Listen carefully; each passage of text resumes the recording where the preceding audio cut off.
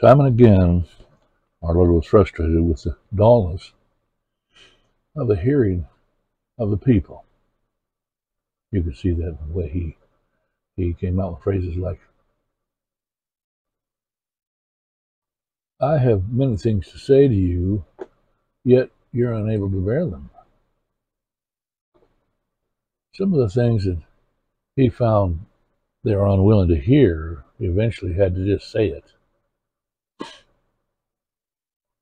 For the little group of disciples around him, there was no room in their philosophy for a dying Jesus, what they had learned from the rabbis and the rabbinical texts.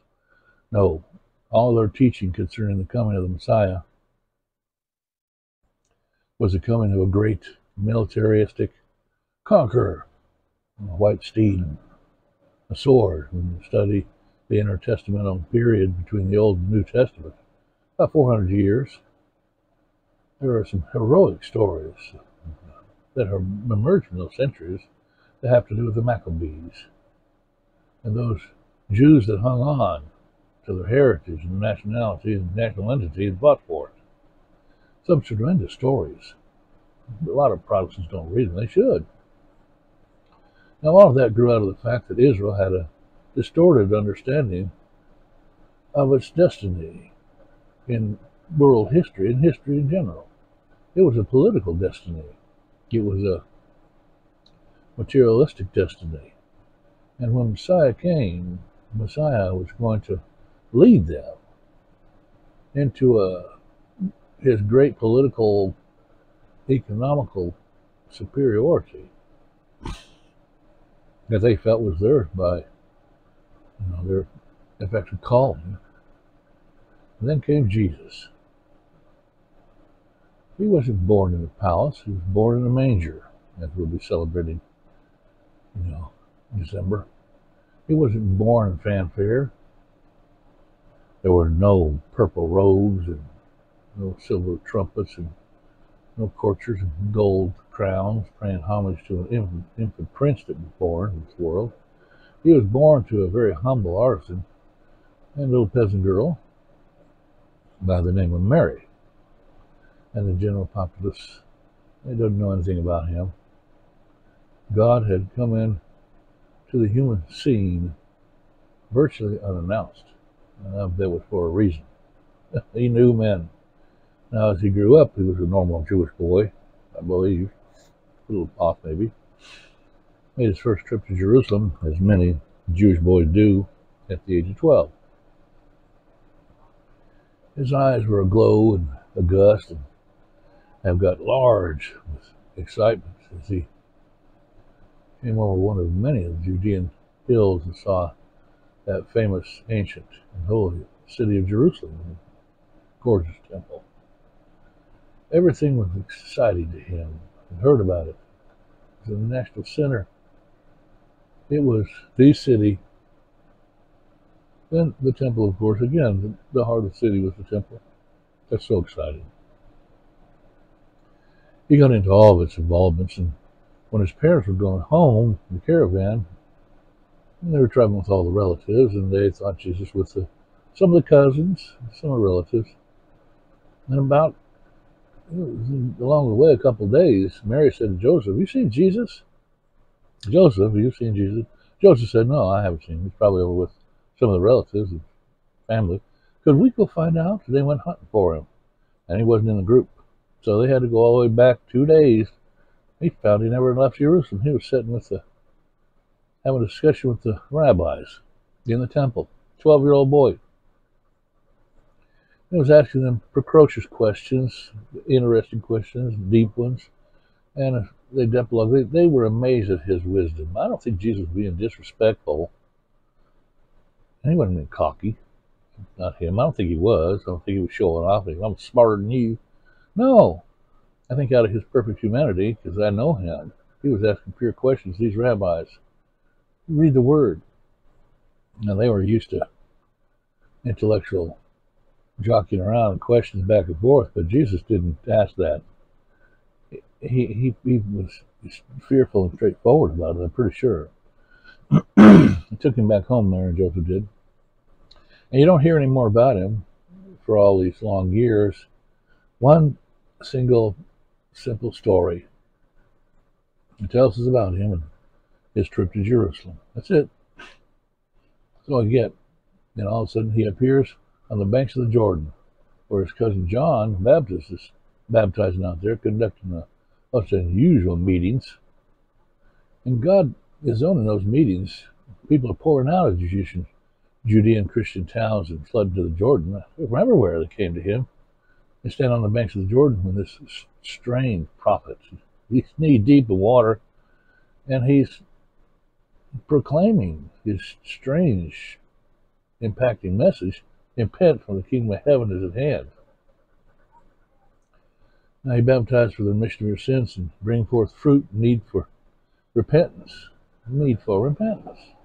Now as he's doing this one day, there walks down the Jordan towards him a young man, only 6 months is younger than himself, and doesn't recognize him.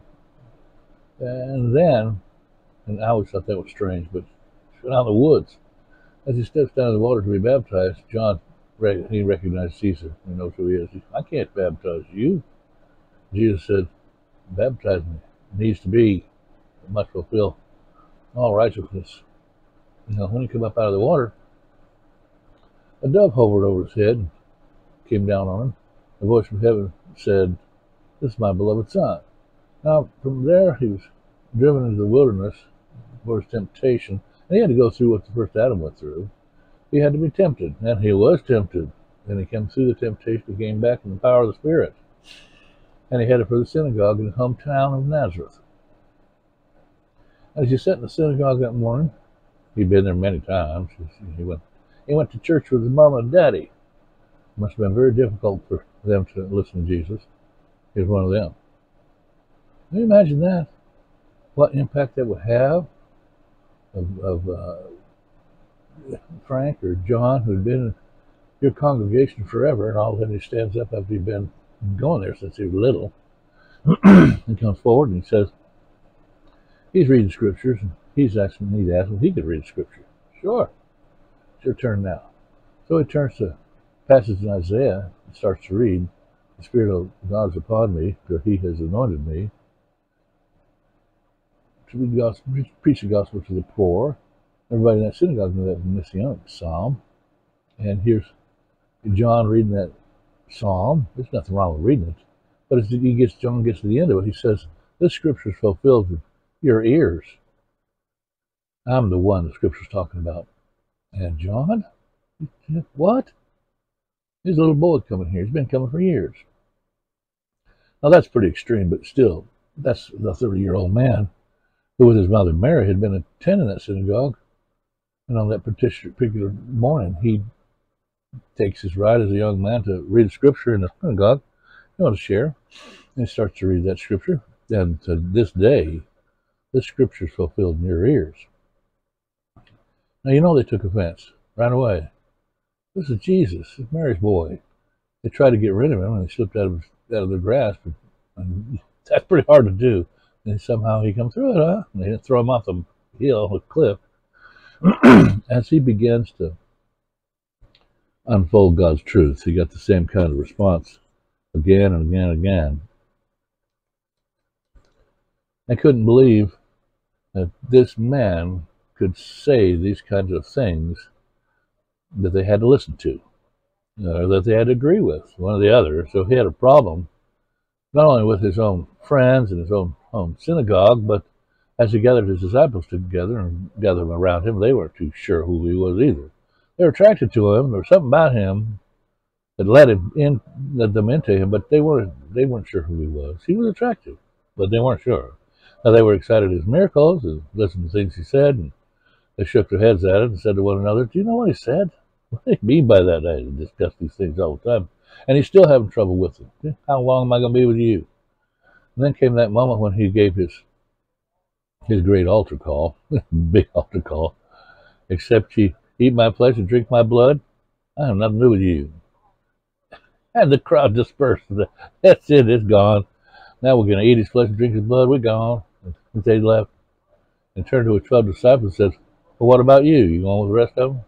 And their answer was, and it isn't totally heartening. Now, if you're a leader, their answer wouldn't get encouraged by what they said. Where we're going to go?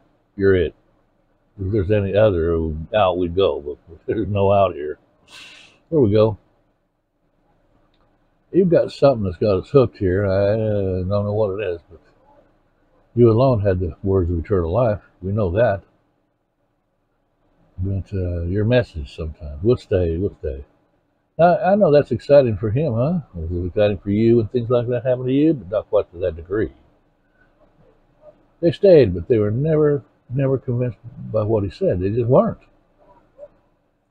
They were waiting for the moment, if he was the Messiah, when suddenly he would take off his mantle of humility that he wore, throw that robe down and put on a coat of armor, and say some magic word, and suddenly there would be 13 white horses there for them, and armor and swords, and they were ready for mountains of war, and they'd climb aboard those horses, and they would take off. And first of all, probably take off the governorship of Palestine right there, that first thing, and head on to Rome and finish them off. But yet their leader continued to be humble and meek, mild. When the pressures began to come on him from the Pharisees and Sadducees, he didn't fight back with sword. He didn't. He dealt with them with words, and even the words were. But he wasn't what they envisioned, and they kept hoping that he would change his role. Read it. You'll see that. Somehow he needs to change. And one day he really shocked them. He'd been wanting to tell them the truth, but they've been getting up close to it, but not quite. He was going to try to break into the dullness. Now, one day he couldn't wait any longer. The Bible simply says this. From that time forward, Jesus began to tell him how he needs to go to Jerusalem and suffer at the hands of the scribes and the Pharisees and be crucified and rise again on the third day. And that was all they could deal with there. That's all they could handle. The Bible said that Peter whirled around with Jesus and he said, "This shall not be unto thee, Lord." And Jesus equally turned around to him and turned to Peter and said, "Get behind me, Satan, for thou savorest the things be of man, not of God." Man-made things. And for 8 days you can imagine the tension that was in that group. Ooh, as they walked the roads of the ancient East there. And Peter was probably pouting, Slick was stepping out, he was mad, and he said to the other ones, "He called me a devil, he called me Satan, the devil." He did. The Bible simply, very, very simply said, and 8 days later he taketh Peter, James, and John, and goeth up unto a mountain, and he's transfigured before them all, right there. And suddenly they see him in all his glory, like they'd never seen him before. And Peter makes another one of his foot statements, each speeches. He said, "Let's build 3 tabernacles, one for you, one for Moses, one for Elijah. Let's permatize this. This is why we're here. We've never seen him like this before. He's white as snow, glorified. We've seen him heal the sick and raise the dead, feed people, but we never saw this before. We've never seen this before. This is why he came. We got to make this, crystallize this thing, and make it permanent." The Bible said the cloud of glory descended down over Peter, and a voice from heaven said this. Hallelujah. "This is my son." Listen to him. Don't listen to Peter. Listen to him. The cloud was God's gentle way of saying, "Peter, hush up. This is not the end of the matter, Peter. This is the beginning of the end, but it's not the end." Now, I say all that to say this, that Jesus didn't have the greatest cooperation at all, right from the beginning, from people who heard him. He didn't have cooperation. Now he's come to the end of the deal. His disciples don't understand him. The crowd doesn't understand him at all. He can't even get a crowd hardly anymore. Look at it. You talk about success in the ministry. Boy, he was successful, huh? Jesus started out with a flourish the first year of his ministry. The fame spread everywhere. By the third year of his ministry, 3 years, his whole ministry was declining fast. The number of miracles declined. Instead of feeding 5,000, he fed 4,000. He's now hiding for his life, regular. He's about to be crucified. This is not in the script, right, that the rabbis had written. That's not what he's supposed to do. He's not the one. Now, time comes, he's got to go through with this, whether his disciples understand it or not. I don't care. He's got to do what he's got to do. So he calls them one day and he says, I want you to go and get a room. And he gave them all the things that are necessary, signs for the getting of the room. And they got a room and they prepared it. And I said, I'm going to celebrate the last Passover there with you, the last one. And as they gathered together for Passover, it started out bad too. Kind of rough, because when the disciples came together, they got the room all ready. And if you get a room ready in those days, one of the first things you have is right at the door, you have a large container of water with a basin in it, and the slaves' towel there as well that you put around this middle, whoever you are, you wipe the feet of the guests that come in after you wash them in the basement. So they got the great water container, and they got the basin, they got the towel, and everything was ready. Everything was ready to go. And there was a table, the couch was all the size, and it was all ready, getting ready for the celebration of the Passover. It was exciting. And as the disciples filed in, one by one, out of the corner of their eye, they saw the water. Now, think about it. Normally, at a man's home, where he's able to afford a servant, there would be a servant there who would stop each guest and remove his sandals and wash his feet. That was a custom of courtesy at the time in the East. Now, there was no servant. There wasn't anybody up there. And that had been an issue with the disciples because they figured Jesus was going to become a great king, and they wanted to be the top dogs in the great kingdom. And they were fussing all the time, which one's the greatest, which one's the greatest. All the time they were talking to each other. Now the issue is this. Well, we're sitting there staring at us, and as each one of them comes in for the last Passover, it's the last meal in which the master, they said that, the last one. Now each of them out of the corner of his eye sees the basin. But of course, he says, I shouldn't be the one to wash my companion's feet. Each one of them said that, not me. I'm not. No, I'm top dog. I have a claim as the greatest of the disciples. We've all done things. So one by one, they walked in and they took their place at the table with their feet caked with muck and dirt and contamination of the road, the earth, the things here they touched.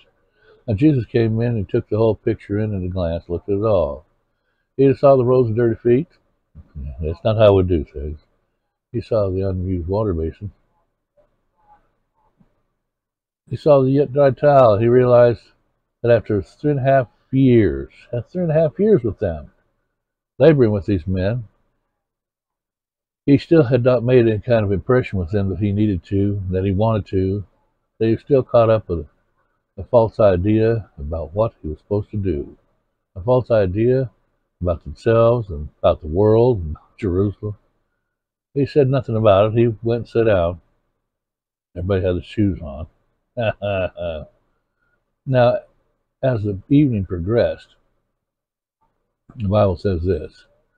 He rose up and he took off his outer garment, which would leave him in an undergarment, which was the way slaves served, in his undergarment. And he laid aside his garment, and he went over to the water. Now you can imagine what's going on with them. They're watching. Oh, they're embarrassed now. They're chagrined, and they're angry too. Peter looks at John and says, John, why did you attend to the bushwalking, John? John said, why should I do it? Why don't you do it? You should attend to it yourself. Who do you think you are telling me to do it? Ah, Andrew, why don't you do it? Why should I do it? I'm as good as you are. And they keep saying that. It raises the whole question about whether we do things because we are good as each other, or we do them as we're motivated by a love for each other that doesn't stand on being better than others. Am I better than you? Am I too good to wash your feet? Am I too good to help you in your trials and your temptations? Things are happening. Am I get dirty? Is there a brotherhood spirit among us at all? But how? Now, who knows what emotions are going through them? What their hearts are saying to each other. Now, Jesus rises up and It takes up the towel, and it's just too late now. They all said to themselves, too late. He goes over and takes that towel, wraps it around his waist. Son of God, the creator of all things in the universe, everything. These creatures with dirty feet, he's staring at them. Oh, boys. He pours the water in the basin. Yeah. He heads right for Peter, doesn't he? And Peter is horrified about this. Oh, no. Yeah, that's right, Peter. Peter said, Lord, you're not going to wash my feet, are you? No, you're not. Jesus smiled at him and said, Peter, if I don't wash your feet, you have no part with me. He didn't say anything. He said, with me and in me. It's different. In me is union. With me is communion. Communion. Communion. And Peter said, all right, if you're going to wash my feet, wash my all over. Jesus said, don't mess it up, Peter. Don't spoil this. Just do it. Just listen. You're already clean. It's just your feet are dirty. What's he saying? Now he's saying this. You and I this morning, we've been cleansed by the blood of Christ and washed with the word, and we're Christians. But are any of us sitting here with dirty feet? Are you sitting there with dirty feet? Think about it. Now what's dirty feet stand for? You're a Christian and you've got dirty feet. Well, you've walked in situations and accumulated contamination of this world needs to be washed off you from your walk. Wash those feet. The laver, brazen laver, feet and hands. So Jesus washed the feet. And as he was finishing, he said this. You're not clear on what I'm doing this, but you will understand it. And then he said this. Later on, what I'm doing to you, you'll do to one another. And let me say this. We're not just talking about a foot washer party. We're talking about something else. Now, I wanted to talk to you this morning about cleansing. I did. But there's a sense that, and this is where it's very difficult if we're not good people. There is a sense in which we're responsible to keep each other clean. We are. I have been chewed out for this. Are you listening to me? There is a sense when we owe it to each other. When you see somebody getting their feet dirty and going to dirty places all the time, and I'm just going to say it like this. John, brother, that's not the best for you. Don't do this. Now, I'm running a big risk here talking to John. John's not only my brother, he may be my friend too. But John can say, why don't you shut up, mind your business? Or he can say to me, thank you. Thank you, Mike. I have to run that risk. That's why love is very vulnerable. You ever gone to somebody and said, I think you're making a mistake? I have. That's been half of my ministry was going to young people say, making a mistake, don't do this. And it wasn't a little thing. I've come away with people yelling at me, come away with saying, you and Jesus, stay out of my business. I always know you and Jesus. I've had people say, you are in cahoots with Jesus, like he knows everything he tells you. Now, how we react to that is a measure of our goodness. And after 20 years, I didn't act too good about it. I was kind of mad that people were stupid. So I quit to a point for a while. And Jesus said you have to love and we confront one another. Jesus said there will come a time when you can confront one another and washing one another's feet. Well, that was few and far between. So if they do it to Jesus, they do it to me. And I said all that to set the stage for this. What Jesus said in John 14.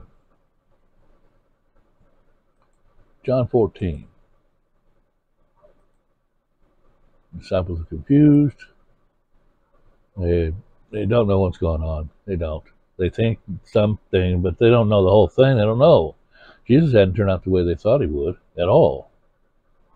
And somehow, he's not able to change their minds at all. They tried, and that's interesting to think of. After all that, now it's possible that you and I can be so self-willed and hard that even Jesus can't change our mind. Couldn't change their mind. He was standing there with them. I suggest it might be. Yeah. Now that being so, how much danger are you and I walking in? Really, when we refuse to hear the word of God? From the Bible, out of people, out of man. The Bible calls it forsaking your own mercies. There's thousands and thousands of people out there today on the lip of destruction because they forsook their own mercy. They didn't listen, didn't put it up against themselves. You and I, very simply this morning, as I'm teaching this or standing in this relationship, here am I with my will, and there is he with his will. His will is better than mine. But if I insist that my will shall be done on earth, well, rather than his, guess what? Anyway, all right, it's free will. Now I set my feet on the path of destruction, is what I've done. And you see it? People see it? So he starts out with a beautiful saying, says this: let not your heart be troubled. You believe in God, believe so in me. That's 14:1.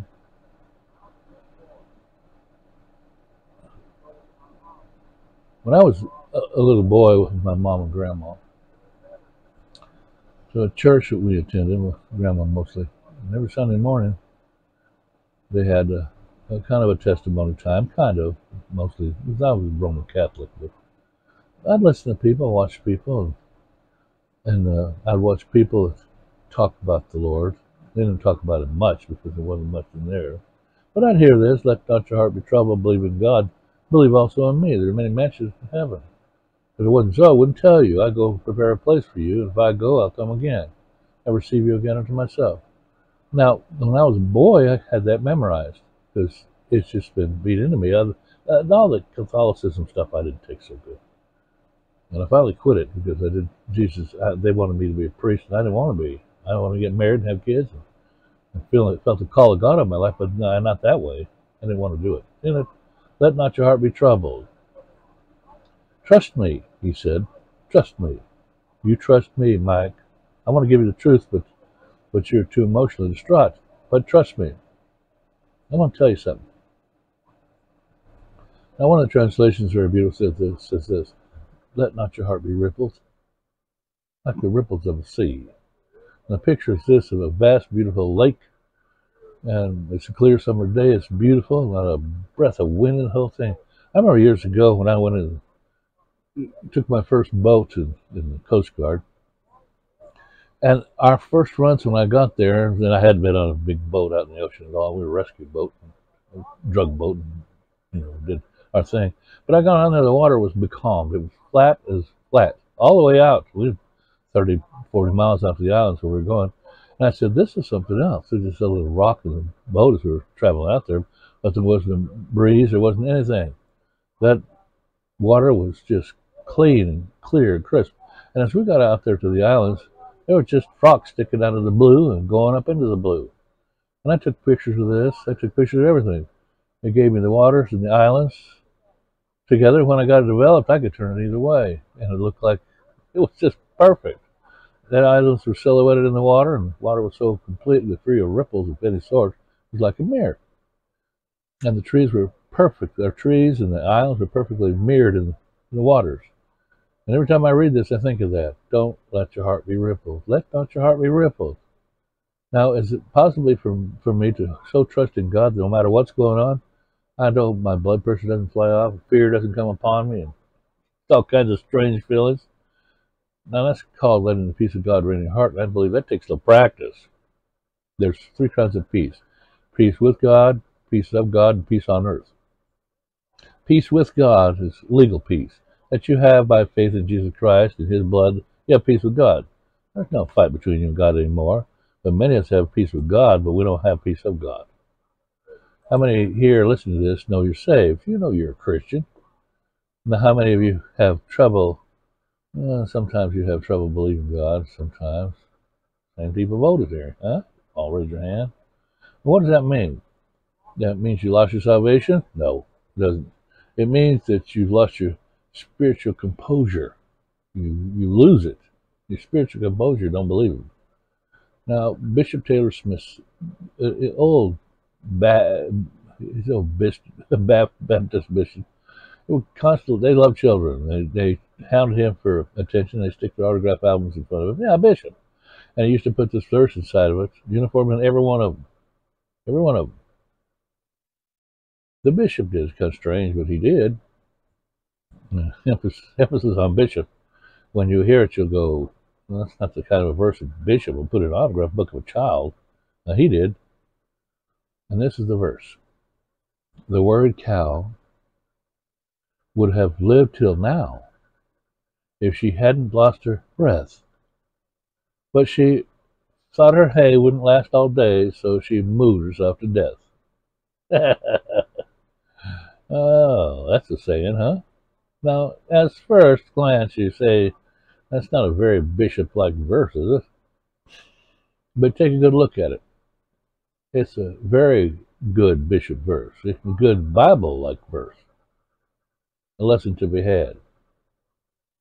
The word cow would have lived till now if she hadn't lost her breath. But she thought her hay wouldn't last all day. Right there. There it is. God loves you, but you're not sure He's going to keep your hay supply going. So you moo and die. Not your heart be rippled. Don't let it be troubled. You believe in God, believe also in me.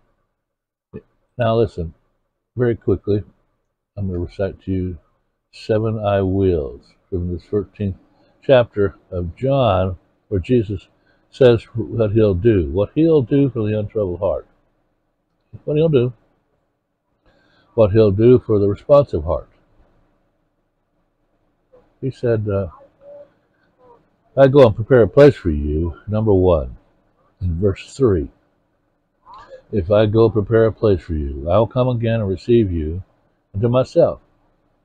That's a big one right there. I'll come again and receive you to myself. Now, those same disciples, in a few moments, are going to do all kinds of things. They're going to come undone.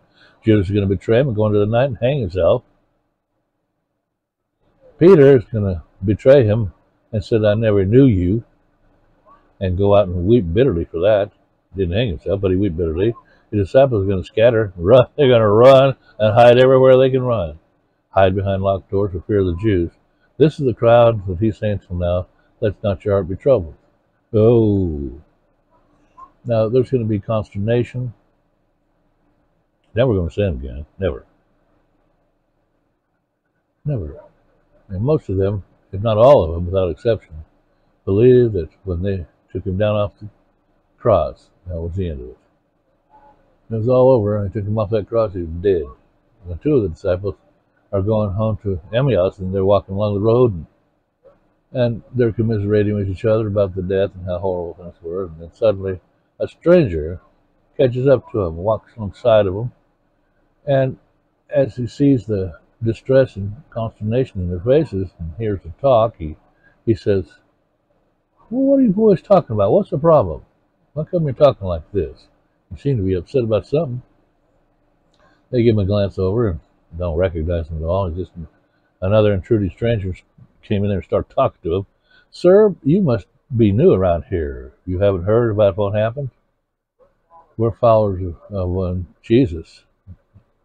We had hoped that He would have been the one that would have had the white horse and marched on Herod and taken over everything, taken over Rome.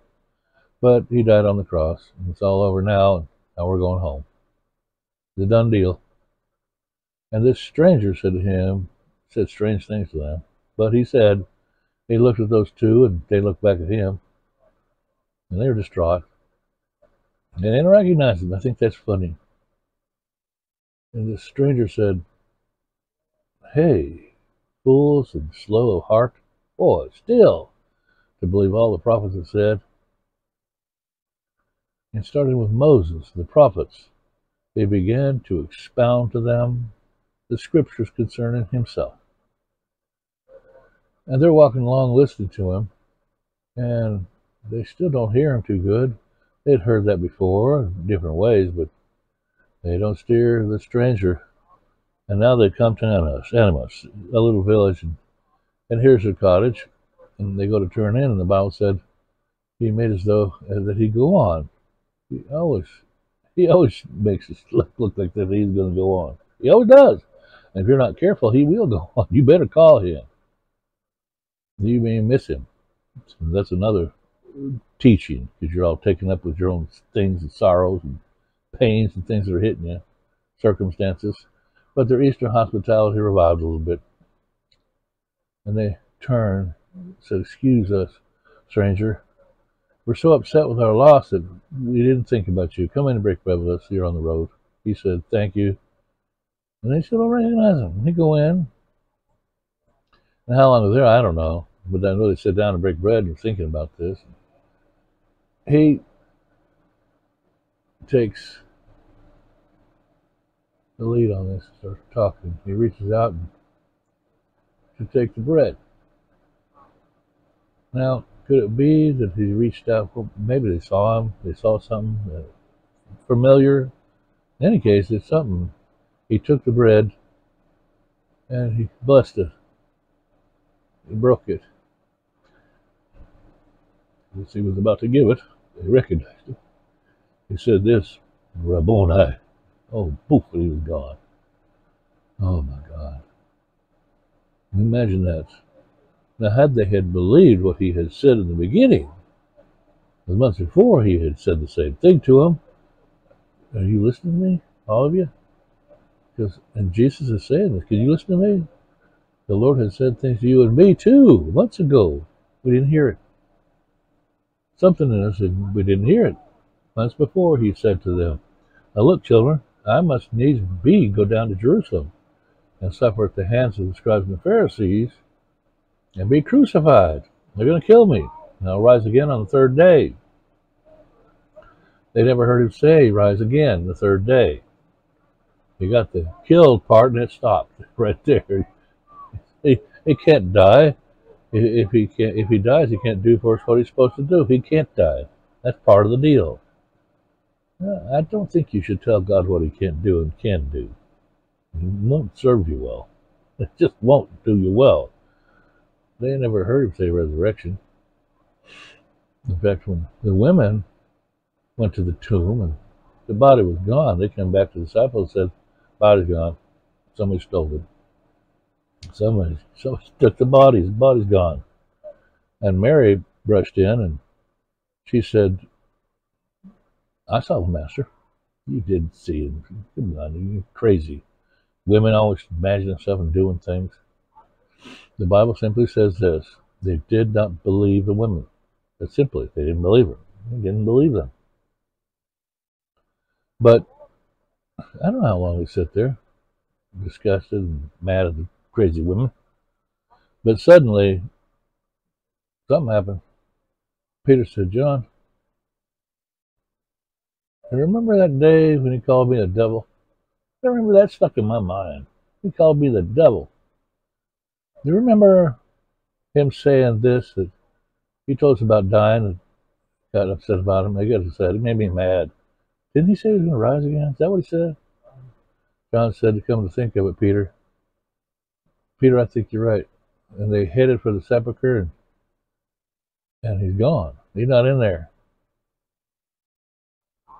Now, John got there first because he's faster of foot, a little slimmer than Peter. But Peter's impulsiveness. John got him looked in. John looked in. Peter, he come running up there, and he went right past John and went on in. Let's go into this deal, find out what's going on. John, you gotta come see what's going on, John. Come in here. The grave clothes are all still there, with the napkins all folded up and over his face. It's all folded. He came out of it. He's just gone. He's not rippled up. Put things away. He came out of it.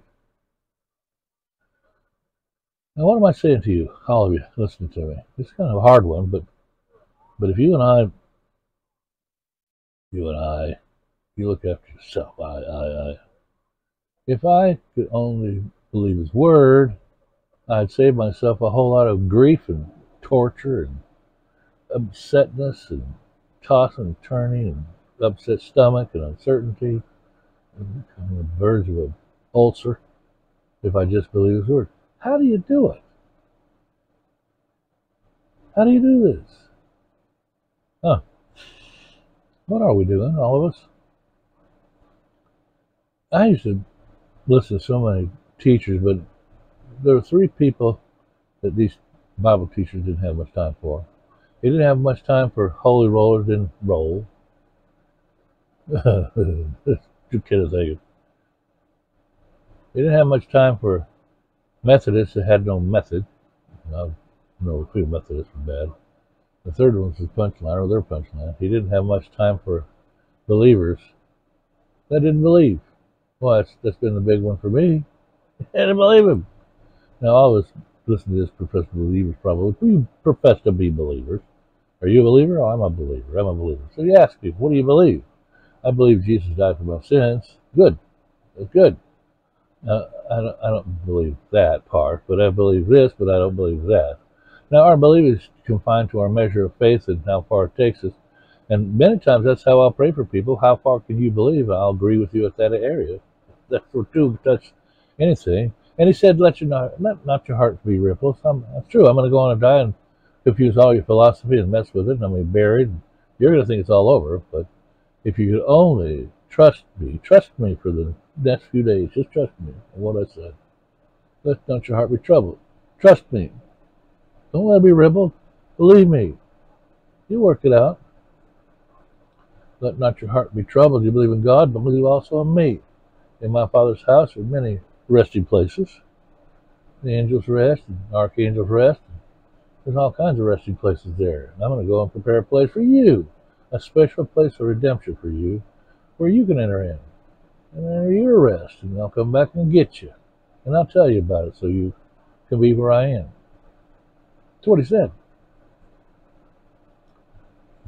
I'm not talking down to you. It can be a hard time for certain things too. Now listen, I will come back. That's what he said. I will come back. I will come back. Now, if you saw him hanging on the cross, Isaiah said he didn't even look like a man anymore. He was mutilated. His body was out of joint. His swollen tongue was protruding out of his mouth, suffering. Purple congenial blood and sweaty blood of Gethsemane still gelled up on him with dirt and dust in it. Receiving the new blood from the crown of thorns was grotesque. It looked rough.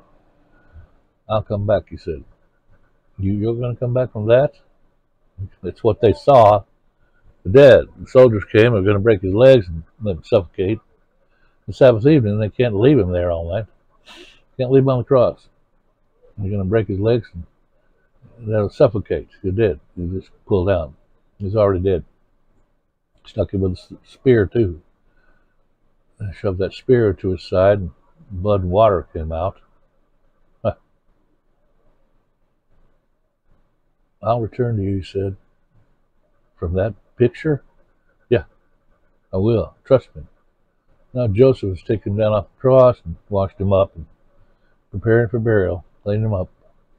He said, let your heart be troubled. You believe in God, believe also in me. My Father's house. I already told you, I'll prepare a place for you, and if I go, I'll come again. Well, he said that, didn't he? Yeah. He's going to come again. Now they're putting him in Joseph's tomb. Joseph of Arimathea. Now what are those Roman soldiers doing? They're rolling a big stone in front of it. Oh. But he said he'd come again. But everything we see is going to be pretty tough. Did he come again? Yep, he did. Of course he did. He did. He came to him on the MS road. He walked right through the door being shut and talked to them in the rooms. He came again, ate fish with him. It's his word versus circumstances, and what you see in the five senses that you have lie to you. Now, if you can receive the fact that he did what he said he was going to do, all the other I wills, they're going to fall right in the same category. I wills, I loves. I will come again. And he came again. He rose from the dead.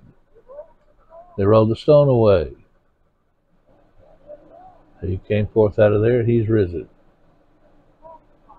He broke the power of death, destroyed it. Nobody ever done that before. He broke it. And they were touch him again. Now the first I will came to pass. It came to pass, the first one. Now here's the others. Very quickly, I'm going to give them to you in order. He's saying all these things. Everything he's saying to them, they're sitting around the room. Remember that? He's got ahead and give you some of the events that subsequent to that, but still we're back in that room, 14. Jesus sitting very intimately with them and sitting down talking. He's talking to them and telling them what he's going to do. If I go, I'll come again. I'll receive you unto myself.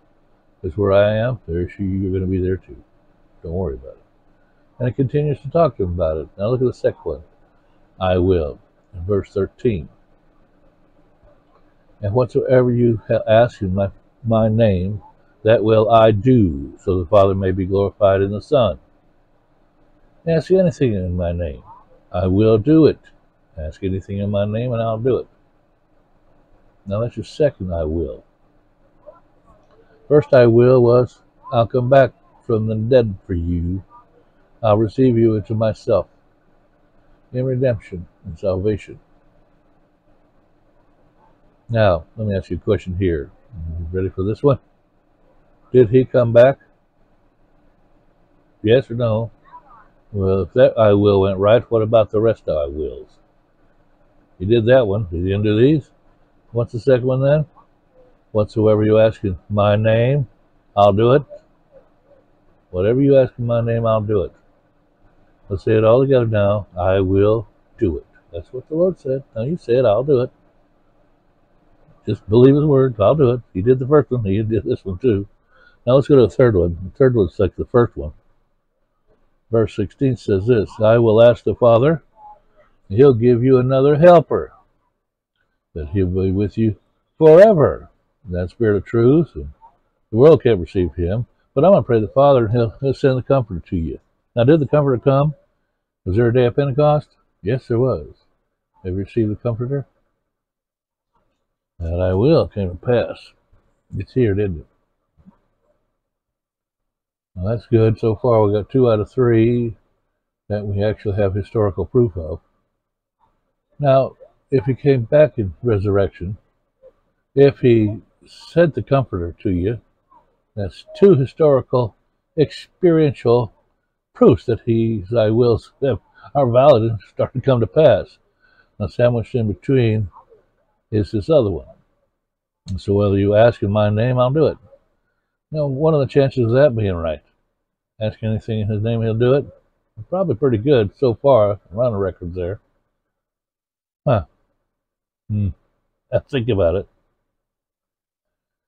Now, we're in a bit of a jam right now, aren't we? I'm thinking about it. And you say, I don't know. Those other 2 are, they're right on the money, but that in between, I'll do anything you ask. Now, after years of experience, I can tell you why we're not too sure about that. It's found over in the book of James, way over there. James, you have not, because you ask not. You have not. Say it together. Have you not, because you ask not. You have not, because we ask not. Now, that's a wonderful thing. Well, things in prayer about not asking. Now, Jesus rose from the dead. I believe that. The Comforter came, and I believe that. But the prayer thing, now, that's something else. It's hard to believe. It's an I will in the same category as the other ones. So you better believe it. Number 4, verse 18. I will not leave you as orphans, comfortless. I'll come to you. Now, this is a big one right here. A whole area of whoop-de-doo. I don't have time to go into that, but how many of us have very naively, simplistically, for many years believed that whenever the New Testament speaks of the coming of the Lord, it's referred to the second coming. And a lot of people believe that. A lot of Christians do. How many of us know that there are many comings of the Lord in the New Testament? Lots of them. He said, when the Spirit has come, that's me coming. I'll come to you when the Spirit comes to you. That's me. I'll come to you. The coming of the Holy Spirit is the coming of Christ. Now, it's not the second coming, but it's a coming. I'll give you another one from the book of Revelation. In the 7 letters to the 7 churches, listen to this. Except you repent, I will come unto you and remove your candlestick. I will come, and that's a coming too. Bit of a rough one, but it's a coming. There's all kinds of comings. There's one Greek word about this, elkuma, I believe. I'm not good at Greek. But it's different from the other words of the coming. Parousia, epiphania, apocalypsis. This is a different word. And it means that ever since he left, he's been coming. Ever since he left, he's been coming. He's been possessively coming down through the centuries. He visits here all the time. Now, there's sometimes he comes to you especially in judgment, in blessing, but he comes. Now that's a coming. Now, on the day of Pentecost, he came. Well, that's number 4. Number 5, he came. Now, number 5, verse 21. Now listen. This is where it starts to get important now. He who has my commandments and keeps them is the one who loves me. He loves me. And he who loves me will be loved by my Father. And I will love him, and I'll disclose myself to him. Number 5 is, I love him. Don't you love us all, Lord? Yes, he loves you all. Of course he does. But what do you mean by that one? Well, I'm able to express my love and love specifically those who keep my commandments. There is a special love that's for those who walk in obedience. Do what he says, keep his commandments. And that's not just written ones, that's things that you start learning about him and know the little nuances. Because it costs a lot. It costs everything to walk in obedience to Jesus. Very costly. Families, friends, sons, daughters. Oh, they'll walk off. Augustine's toughie. Augustine. And after he's converted with the roughs and toughs came to visit Augustine. And as he saw him coming, he started running down the road. And he said, Augustine, where are your friends? Where are you going? And over his shoulder, as he kept on running, he said, this is not Augustine. Augustine's dead. I'm dead. I did that with my friends. That fellow you used to love is gone. He's dead. He was saying this. What was he saying? You were my friends. But I died to your kind of friendship. We're not friends no more. That boy's dead. And I had to do that with many people. Now, turning from that kind of thing and running down the road, it looks like Augustine's very much alone. But what's he doing? He's running pell-mell into the arms of the Lord. He's running full blast into the arms of the Lord as quick as he can get there. You think about that now. It's a special love. He that keeps my commandments, I'll love him. No. Every one of us, if we're Christians this morning, listen to me, would love a special manifestation of the love of God, wouldn't we, of the Lord? How many would like the Lord to appear to you? You would just have the Lord appear to you. That's costly too, because when he appears to you, the other things see that too, and they go, oh, he that has my commandments and keepeth them. Well, it is that loveth me, and he that loveth me shall be loved by my Father, and I'll love him. That's 5. There's 6. And will manifest myself to him. Oh, can't take that away. People always say, hey, that's not talking about some bright light shining around. It's so natural and nice, but just Jesus. It's about you and me and the Lord.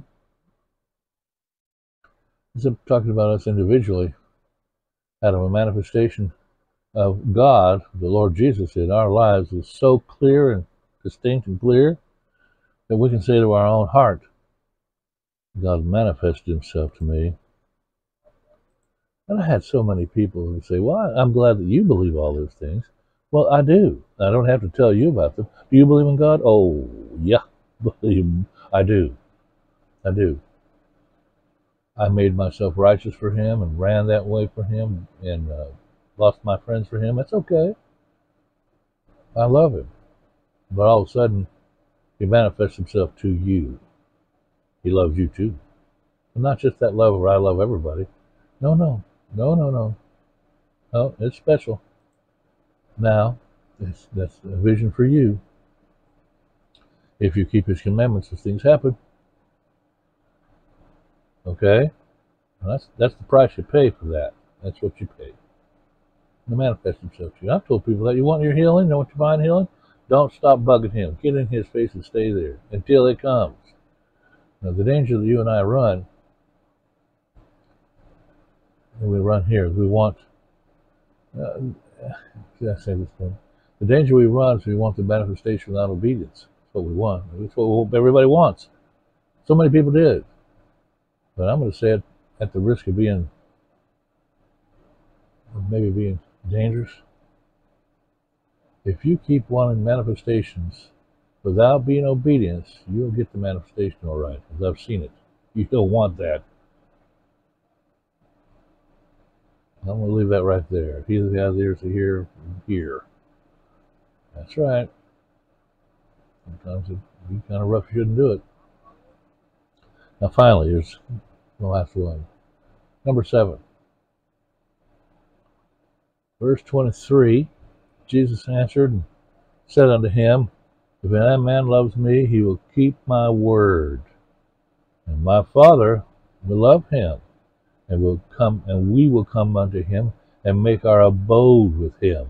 We'll make our home with him. What's he saying?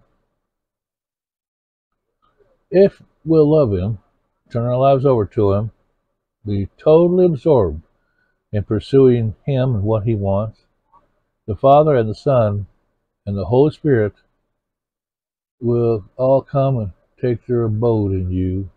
Your spirit will be full, and you'll become a knowledgeable, experiential, aware of residents of God's triune. They'll be in you. You'll be aware of it.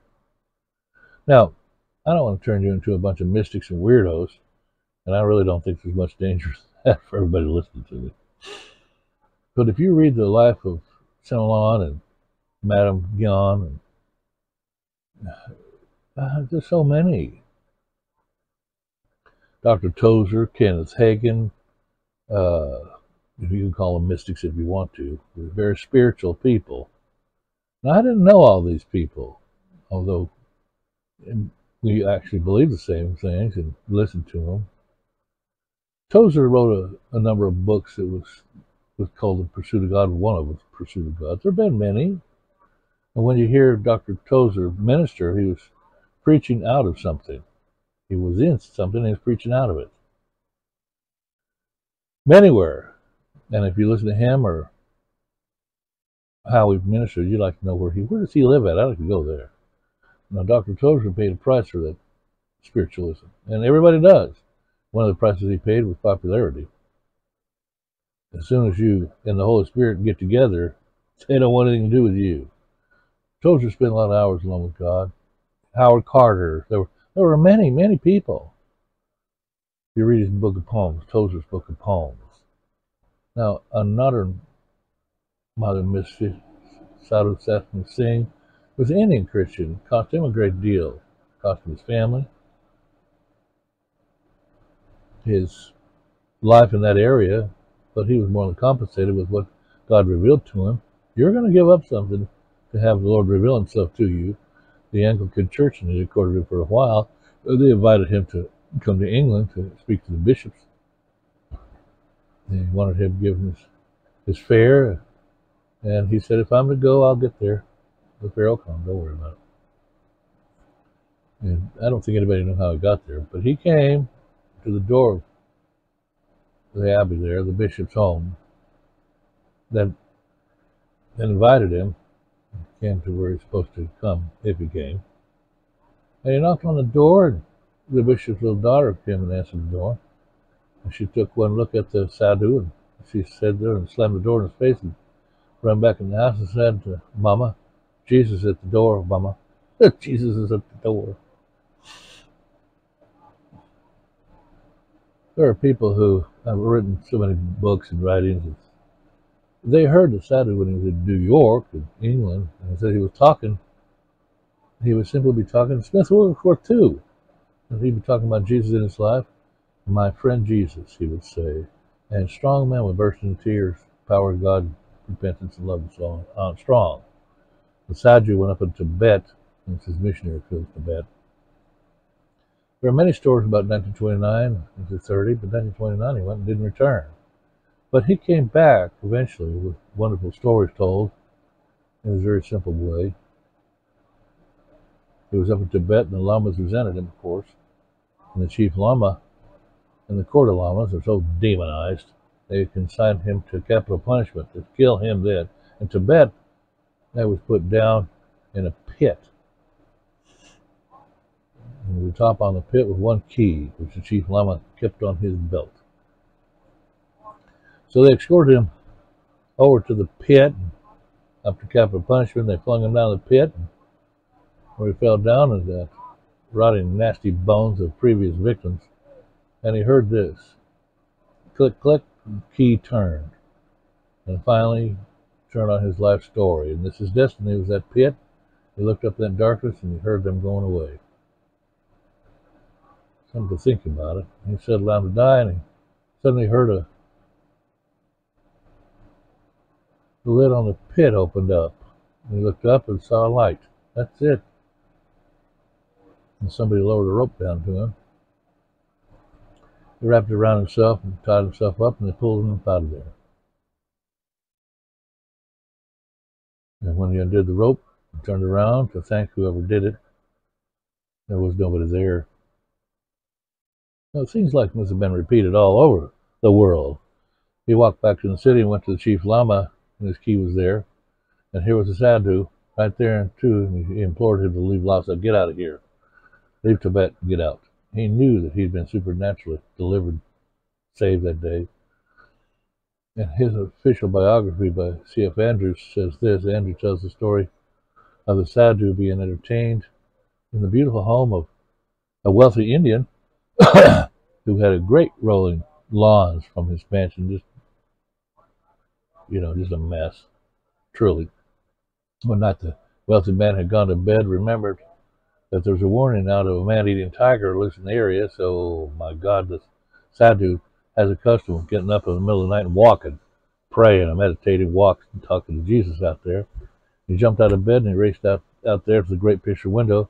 They looked out over the rolling lawns, and sure enough, there he was. Sadhu was strolling in meditation on the lawn. And just as he watched him, a tiger came out of the bushes and moved on him, slowly creeping, crawling towards the sadhu. He knew if he screamed, he'd precipitate that even faster, so he just watched it frozen and to watch what happened. Stuck. The sadhu watched the tiger as he came. The tiger came up to him. Sadhu reached over and patted him. Yeah, the tiger wandered back in the bushes.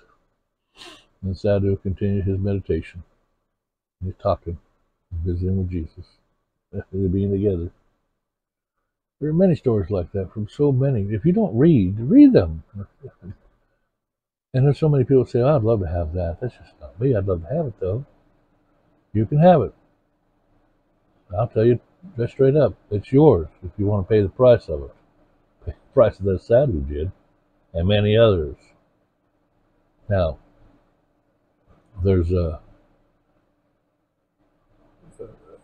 many things, many things he talked about, many stories, walking with Jesus.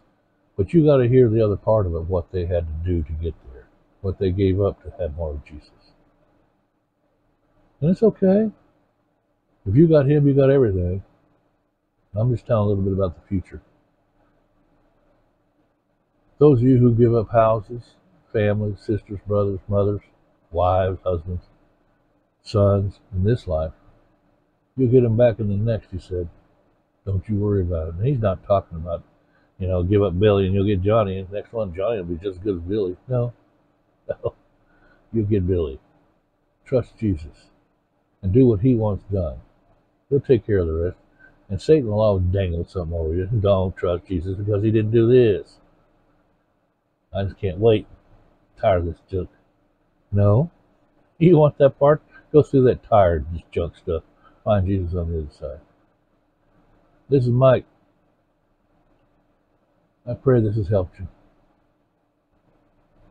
Jesus is Lord. I'll see you next time.